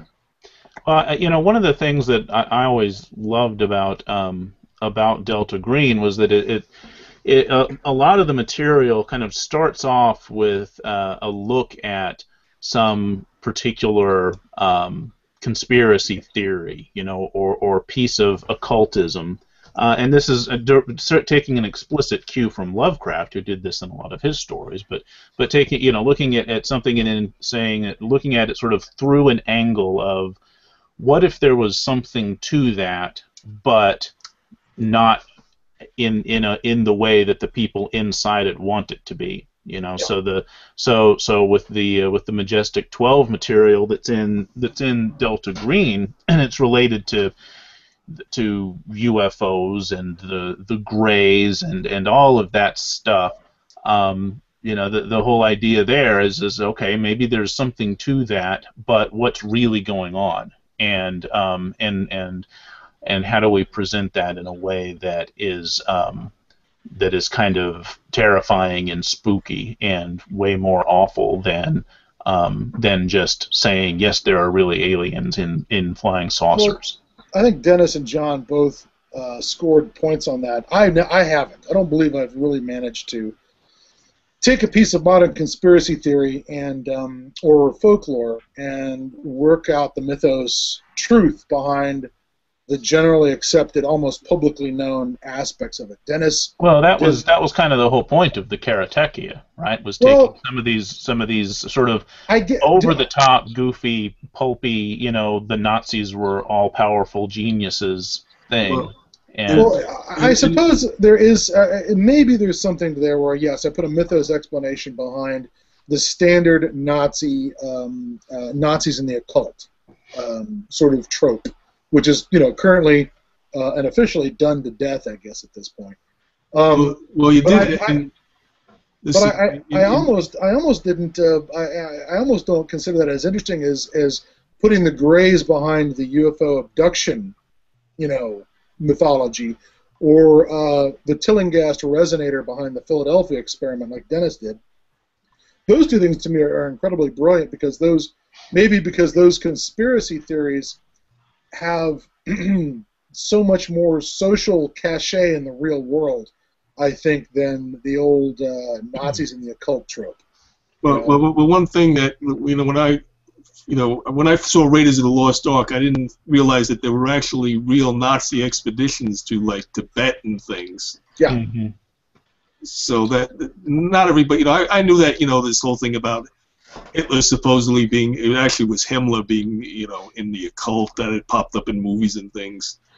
But I always thought they really had guys looking for artifacts that would have to do more with finding. They wanted to prove that Aryan race. Yeah, they were up in the Himalayas measuring people's skulls and doing chronological examinations to prove that the. They have a ton of amazing quack science, but then again, and there's a lot of great quack science out there in the 1930s. A lot of it out there today. It was being used to support state theories of state power. I guess I remember asking Ken Haidt if he could cite to me any quack science that was being used in Japan during the the fascist period of Japan, and he was like, I don't know of any, but I can state with moral certainty that there was some, because that was the time period. Everybody had their, and he was able to actually dig up a few things, but there doesn't seem to have been any Japanese agency whose job was to locate and bind Oni or other Japanese, or Tengu or other Japanese demons, and harness them for the war effort. Okay, these smartasses on the message board wrote a few minutes ago, I left for 5 minutes and I come back to a room of angry old men complaining, yammering about old shows from the 70s and 80s, telling us whippersnappers how good we have it. Welcome to the internet. That's right. Not an angry man. Just on the Japan angle, there was that weird unit in Manchuria that was doing biological. Yeah. Everybody loves Unit 731. Yeah. There's any number. They did such horrible shit that if you make up shit, it's going to be plausible, because the stuff they actually did is so ghastly that it beggars the imagination. But yeah, the stuff that Geltering really shined at was the ones where we could take something that was a trope of standard, conspiracy theory, and slide in the mythos behind it. As you peel the layers off it, you get down to the mythos. And I guess Ken and Greg succeeded on a certain level with that whole the cult of transcendence, because we took the standard trope of the Illuminati, trilateral and all that stuff, right? Yeah, and managed to show that they've accomplished nothing. that the grand conspiracy hasn't done shit except fail for hundreds of years, which I thought was a hilarious take on that standard. Oh, they're behind everything, and yes, they had a hand in starting World War I, but it didn't turn out the way they planned. Or nothing worked. The 30 Years' War didn't play out the way they had it on the big board they had in their office with all the armies and flags on it. He'll be able to see the big board. Yeah. Yeah. Well, the World War I is the one thing you can trace to a conspiracy. At least Franz Ferdinand's assassination of this weird Black Hand Serbian organization involved in that. Yep. You got Serbian military intelligence and terrorists, and it's a genuine conspiracy. What do you know? Shane, when is the Kickstarter over with? When's how much longer does that have? March 11th. So we've got 10 days. 10 more days. We can do $30 in 10 days. I think. No, we actually passed. While talking. Yeah. Behold the power of Lovecraft eZine. Yeah, exactly. So that give us an hour and we'll give you $30. Give me an hour, I'll give you $30. Yeah, so that's officially Volume 2, and then we're gonna basically be adding more stories to it over the next week and a half that it has left. We've got already one by Ray Winninger that sounds really, really awesome. That's our next goal, and another by David Mana, which is going to be his first, I think, his first published Delta Green story. He's an Italian writer, and he's been a fan for that we've been corresponding with for. There's a selection of fans out there who are excruciatingly talented, and Mana's one of them. Mana is one of these guys. He's a paleontologist. But we've had any number of fans who have brought more to the table than we had. I'm trying to remember. We've had a couple of guys who've been, information and data security people who've been able to school us on stuff like that. We've had, let me think. What's his name? Who wrote the files of Grant Emerson? That was written by Graham Price. Graham Price, was an actual virologist and a biologist, so he was able to write these mythos autopsies for us that were just brilliant.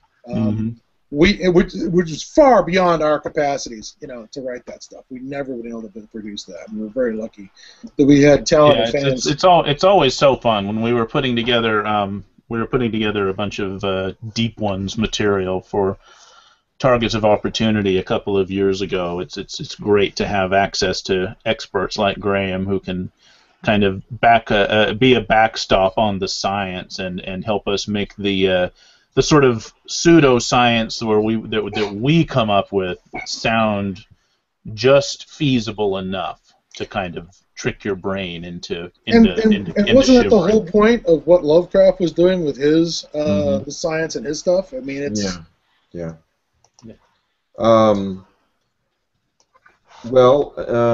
Again, you can go to the Lovecraft eZine website, lovecraftzine.com, and you can click over to the Delta Green Kickstarter, learn more about it, and hopefully give and get some stuff in return on the left side menu.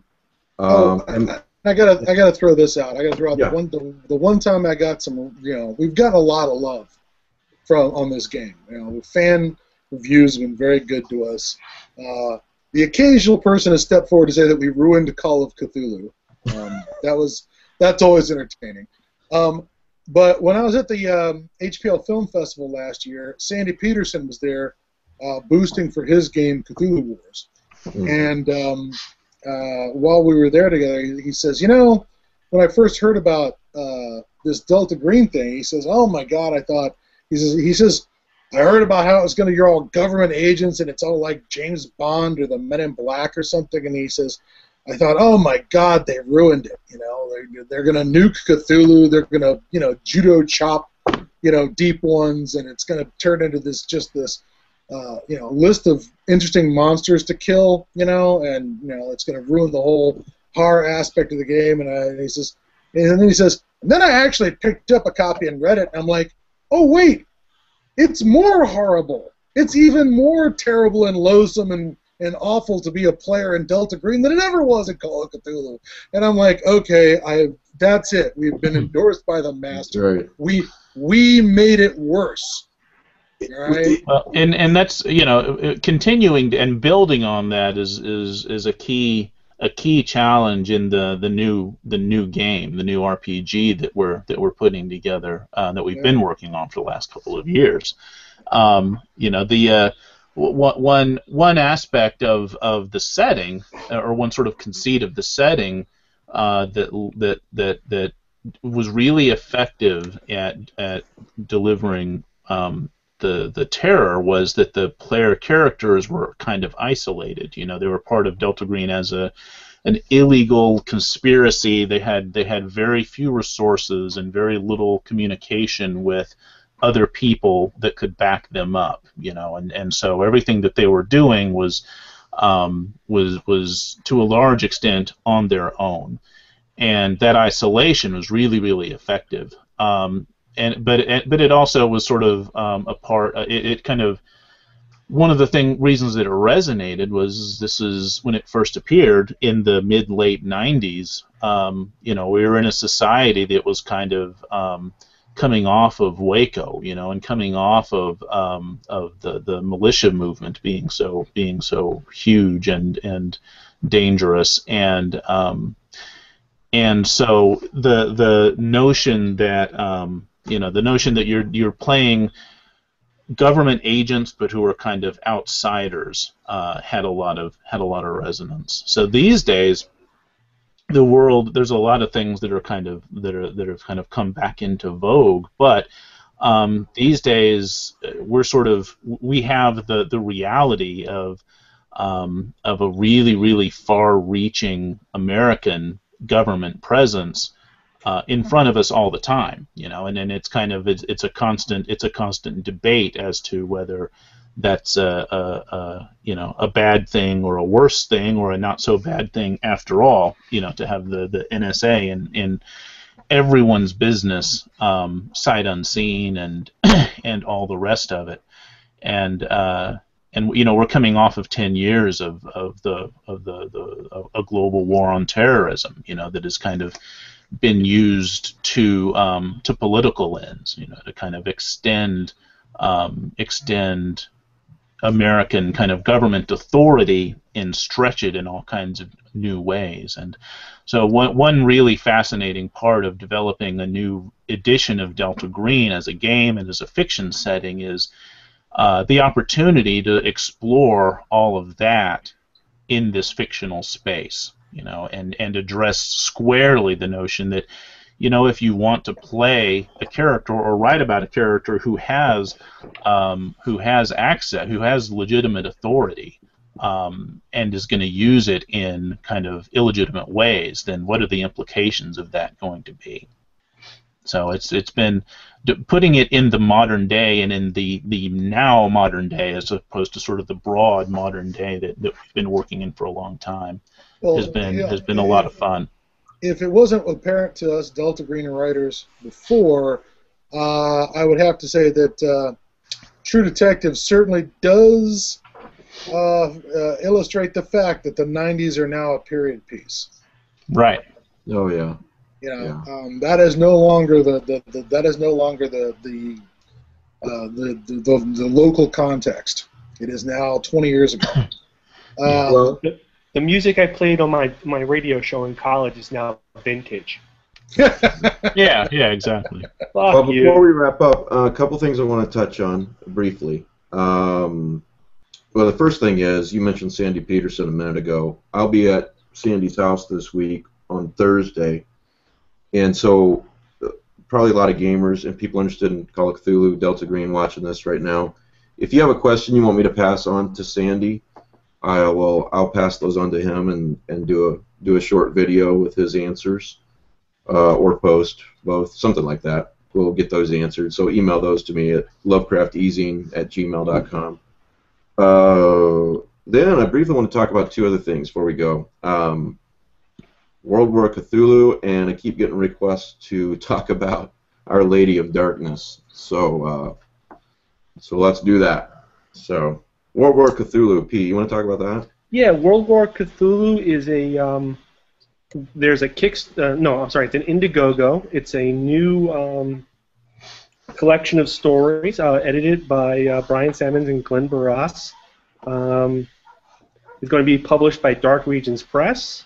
It includes stories by John Shirley, Stephen Mark Rainey, Ted Grau, Pugmire, Bob Price, Ed Erdelak, Neil Baker, Conyers and Kernot, William Michael, Christine Morgan, Cody Goodfellow, C.J. Henderson, Daryl Schweitzer, Tim Coran, Jeff Thomas, and little old me doing a story called Cold War Yellow Fever, set during the Cuban Missile Crisis. King and Yellow story, as I understand it. What's that? Oh, I'm sorry. So it's not it's military Cthulhu.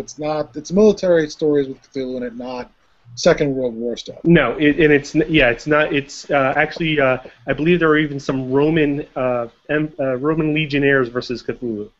All right. Yeah, the very first story is set in 2087, if I remember right. So there's quite a range of time periods with that war theme. The intent was not to do a cohesive story, but rather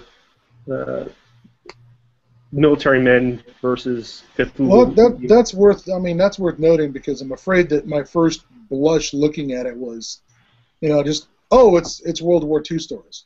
Yeah. Well, and you can, if you look at that picture, it is. Okay. But it's not. Yeah, that's a good point. Yeah, that's a good point. It's not. So it sounds like a lot of the stories are setting out to sort of explore the Lovecraftian kind of story through combat and through the military, or through that sort of. Or at least set it in environments. Pagan is still working on our that World War I book, Horrors of War. The intention is to followed up with other books where the scenario is set during a conflict. You know, where a lot of the reason being you can make these game scenarios as origin stories for characters later, where if your character was in the Philippines during the Philippine insurrection and encountered something supernatural, they'll have a reason to continue being an investigator in the 20s,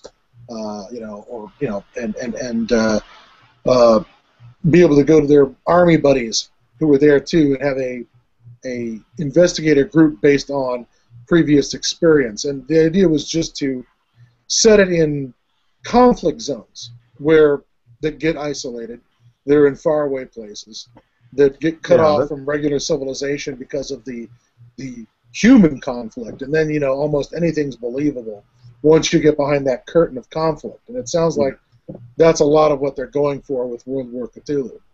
Yeah. There's a couple Vietnam stories, a couple Revolutionary War stories. Civil War. Civil War, yes. You've got two dealing with the Trojan War. Right. Future wars. There's a child soldiers in Zimbabwe. Who fucking needs the mythos at that point? I mean, once they're slashing the kids' arms open and packing the wound with cocaine and heroin to keep them fucking crazy out of their brain, out of their minds. At that point, I'm saying to the old ones, just take the planet. Yeah, go. Fine. Just take the planet, because we've screwed it up. That's like that David Drake story about the Belgian Congo. They curse the darkness. Yeah. Curse the darkness. And Curse the Darkness is one of the greatest mythos stories ever written. And it's in a war, and it has that war aspect, and the force publique is out there making war on the poor Congolese. And last time I was on the show, we brought up that one because it's the story that answers the question: why the fuck would you be a cultist? Yeah. We did talk about that. That was an interesting conversation. So World War Cthulhu. All right, that sounds much cooler I'm going to be artwork led me to believe. I'll be linked to that from the site, but I did link to it today from the Lovecraft eZine Facebook page. If you go there, facebook.com/LovecraftZine, and it got quite a big response. I think people are looking forward. Yeah, it's doing well. We've got cool. And Brian, did you say is Brian Salmon's? Did you say he's editing it? Yeah. He and Glenn. Yeah. He contributes to the Unspeakable Oath all the time. Right. We go back and forth a lot. He's great.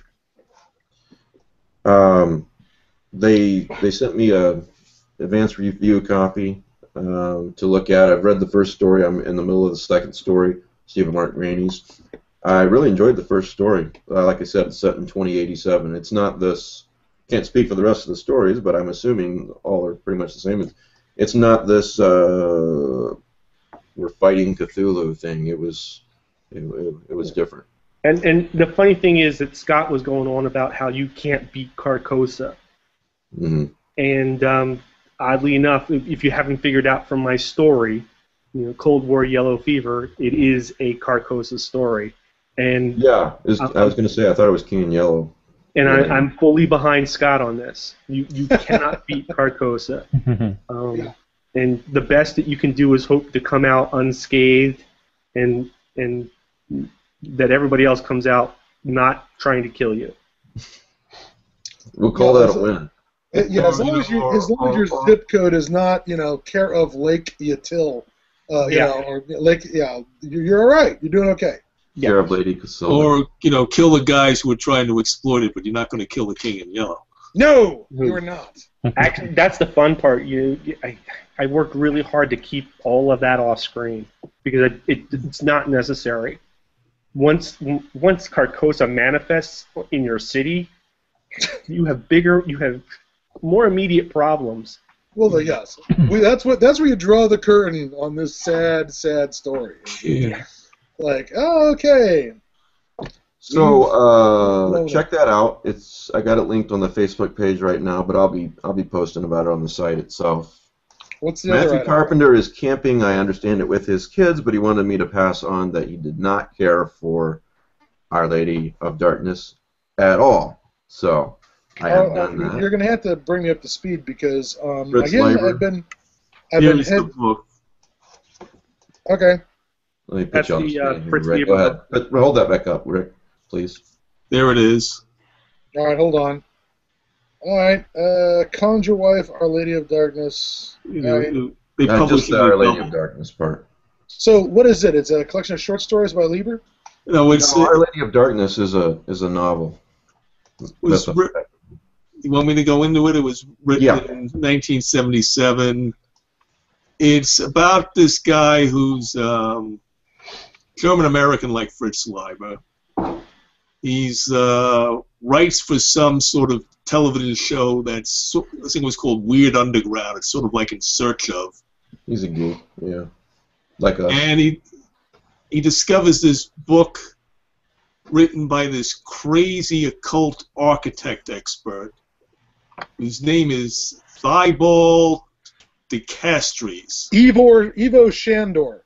Yeah. They don't Was bill him it like Ivo that. Shandor? Because that's my favorite occult architect. Yeah, well, we'll get into the movie possible connections in a moment. All right. He's basically sort of one half Aleister Crowley and one half Adolf de Castro, who was this cranky revision client for Lovecraft, who did The Last Test and The Electric Execution of Lovecraft, rewrote his stories. Yeah. He seems to be, I mean, even Leiber almost says that because he brings in those real guys and saying, oh, he's kind of like them. But supposedly this architecture expert, he's not an architect, he doesn't design any buildings, really. But he's hanging out with Jack London, Ambrose Bierce, Clark Ashton Smith, and it's speculated he was trying to get them involved in the occult in some sort of Golden Dawn type organization. And it's speculated that they all, realized he was a crank and then just ignored him. Are you sure he isn't part L. Ron Hubbard? There's a little of that too. All right. Well, when the novel then starts, the protagonist is reading this guy's book, if I remember that correctly. Right, and it's suggested that he may have murdered Ambrose Bierce and Jack London. Bierce disappeared in Mexico. Jack London either took the wrong medication or committed suicide. It's never been clear. And he never got over Jack Johnson winning the heavyweight championship. Yeah. there is some reference to a book by Thomas de Quincey, which is Sighs from the Abyss is the English title. It's Suspiria de something else. Sighs from the Abyss. Are you sure that wasn't the Mythos porn collection? No, and it's got a reference to three women known as the Three Mothers who are handmade into the goddess of birth. And one is the Lady of Darkness, and apparently De Castries worships her, and he's always being accompanied by a mysterious woman who eventually turns out to be her, and he's set some death like the one guy he never killed was Clark Ashton Smith, so he set some occult booby trap for Ashton Smith, which the protagonist walks into, but he survives and defuses it. The reason why a lot of people don't like it, it's got a lot of nice, nifty stuff in it, but nobody really dies. It's got really no action in the modern era. Yeah, but the novel's really a big part of the novel is the guy's got these reading and has these theories about skyscrapers and modern architecture being, these, what do you want to say, occult kind of places or whatnot.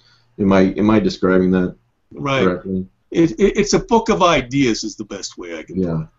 So I mean, I did like it, but I can see why some people don't. Yeah, he decides to go and explore this place he can see from his window. What was that? What was this place? Corona Heights or something. Yeah. So he goes there, and I probably shouldn't describe anything from there. But there's one scene in the book that probably makes the whole book. It's very well done. Very creepy. A couple of months back, I want to say Ross Payton and Tom Church over at RPPR were actually talking about architecture as a source of setting and horror in gaming, and how you can create place and setting to create both maybe the tension of the problem, where the story develops from the setting, from the place. Certainly the most obvious iteration of that is the haunted house, and goes all the way to Carcosa, I guess.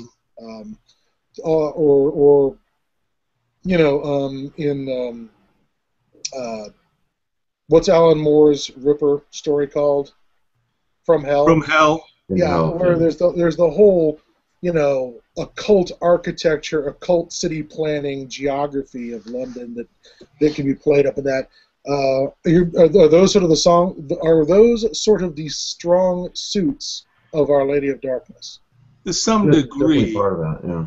The one thing I wanted to just mention, I didn't think of the Ghostbusters angle, and I don't know whether that influenced that, but the movie that you think of if you're into Italian horror is that this book got serialized in Fantasy and Science Fiction, Magazine of Fantasy and Science Fiction in early 1977. It's like in the January and February issues. And a movie came out called Suspiria. It was a well-known horror movie made by Dario Argento, which was a big hit in the United States, which was essentially about a girls' school which was run by an elderly witch. And that was so successful that Argento goes, it's actually he suddenly reveals it's part of a trilogy, and 3 years later he makes a movie called Inferno, that's 1980, and all of a sudden we've got a lot of shift of direction. This elderly witch is now one of the 3 mothers mentioned by Thomas de Quincey in Sighs from the Abyss. The second movie, which is Inferno, is about the Mother of Darkness. She's a mysterious woman who's always accompanying an architect who wrote a book. Yeah. I take it Fritz didn't see one dime in residuals from Mr. Argento on this. Right. I mean, he will deny that he took it from Live, but I mean, there are a lot of similarities. I'll just say that, and you make up your mind. And the thing Dennis was... I can understand why Matt, we'll just pick on Matt Carpenter, I understand why he didn't like the book. There's not a lot of action in the book. I personally really liked it. I don't even know if I can articulate why. It's got a lot of atmosphere, a lot of mood. I personally do recommend it. Pick it up. It's available for Kindle too. So, and I really can't say the number one reason why I recommend it, which is a scene in the book that after you read it, email me and tell me which scene I'm talking about, because you'll know it's a really, really great scene. You really don't want to spoil that, do you? It involves a window. I will take away no, don't say nothing. No, we'll just say, it's the scene with the window. That's all we're going to say. Yeah, that's all we'll say. Yeah. Okay, that seems innocuous. Yeah. So anyway, yeah, I recommend you pick it up. But don't be looking for when you do, if you go into it expecting a book that's atmosphere and not action, then you'll. How about you, Pete? Pretty much on the money. Huh? I've never been able to penetrate Liber. Oh, not even I've tried. Not even the Preferred and the Gray Mouser stuff? I've read most of that stuff in my D&D period, and it just didn't hang with me. No, I mean, that moves. This I can understand why people didn't get into it. But, Fafford and the Gray Mouser is almost, it's like reading Conan. It's a little more, whimsical and intellectual. Careful. It's going to go all grognardy in a second as we complain about these whippersnappers with their Lord of the Rings and their hobbitses. And we had Rankin Bass. We had Where There's a Whip, There's a Way. That's what we had when we were kids. Yeah, what about the... let me make sure I have this right. Yeah, what about... Pete, you never got into this one either? The Dealings of Daniel Kesserich? I have that book sitting on my to-be-read shelf, and it's been really for 10 years. Ooh, that's not going to get read. Someone on the, let's see, who is it? Brian Lumley. It's as if two shadows fall across the young Fritz Lieber at his desk. One might be the shade of H.G. Wells, but the other is definitely that of H.P. Lovecraft. From page 1 of Kesserich, I could feel the gloom settling in like a shroud. I highly recommend this one, too. This is one of my favorite books. I'll move it forward. I'm only reading 5 books right now. I'm sure I can handle 3 more. I read it, but I don't remember it. Well, that could be bad, I guess. I mean, maybe I, wasn't a good as reader then. Maybe I was looking for, something more like the Grey Mouser, Yeah. Well, I'd say Lumley has that right. It really is a cross between H.G. Wells and Lovecraft collaborated on it and wrote it together, yeah. It's more Lovecraftian than mythos, we should point out. There's no doubt. Oh, yeah. So anyway, Delta Green, these guys are definitely worth knowing about. Please check out their Indiegogo fundraiser. You can link to it from the Lovecraft eZine website on the left side of the page, any page. Shane, if that bastard Putin doesn't keep fucking around the way he's doing, I'm gonna have to start rewriting the Russian material. I really hate it when that happens. You can always count on Russia these days to give you more and more material to write about. Yeah, that's pretty mildly. Jerk. Is that what you call guys who poison people with radioactive material? Jerk. Throw women in jail for saying for protesting against the government. And, yeah. Yep. Well, I gotta admit I was a little nervous way back when I first started hearing these stories about how there was this weird Cossack comeback in Russia where they were having these sort of uniformed yet not part of the government groups of Cossacks turn up to sort of joyously express Cossack culture, and then they started deploying them at Sochi to crack heads during the Olympics to keep people off the streets, and and now the Crimea. Okay, it's exciting. Yeah. It's exciting times in Russia today. Yeah, we have one or two. And phrases never going well together. And we have a couple of Delta Green players who bought the books and had them sent off to Russia. I've certainly shipped products off to them, and they were pretty happy with the Russian material we wrote. Probably more happy than they are with the current events. But Well, it must be Game Company weekend at Lovecraft eZine, because tomorrow at the regular Sunday video chat, 6 o'clock Eastern, we're going to talk to Mike and Nick from Chaosium. So, got all their stuff going on. Mike Mason? Sorry? Mike Mason? Yeah, Mike Mason. Yeah. Nick Nicario, if I'm saying his last name right. I just came home with about $150 worth of their stuff from my local game store as I came into some money, and went directly to my local game store and bought up a number of their publications that I had fallen behind on. They have, including this, their BRP pulp book that sort of made its way into the market without making too many ripples last year. But if it's got pulp on it, I'm going to probably at least crack the cover and see whether I'm going to buy it or not. Well, we'll be talking to both of those guys, so join us for that. So. Yeah, that'll be cool. It's the Mike Mason is one of the developers of the new edition of Call of Cthulhu that's coming out this year. So and they're sort of shaken it up in ways that the game hasn't been shaken up in 30 years. So it's been really interesting to see how that developed. April, don't they? What's that? Horror on the Orient Express coming out in April, like the latest edition. Right. Yeah, they ran a big Kickstarter for that a while back, and that's so that's coming. We're going to, on the Friday night game sometime after April, we are going to play Horror on the Orient Express. Oh, so cool. I'm sure that game will last a while. So. Yeah. But that's like I said yesterday, that's the dream, isn't it? A mystery and the horror on a train. So yeah. Well, it depends on what kind of train. One of the scenarios I ran at Gen Con last year was on an armored train in Siberia. And I got to tell you, that beats your Orient Express all to hell when you can... Well, that was a horror movie, too. Horror Express with Christopher Lee. Yes, but even Christopher Lee and Telly Savalas didn't have, turrets with, 76mm cannons on their train. Right.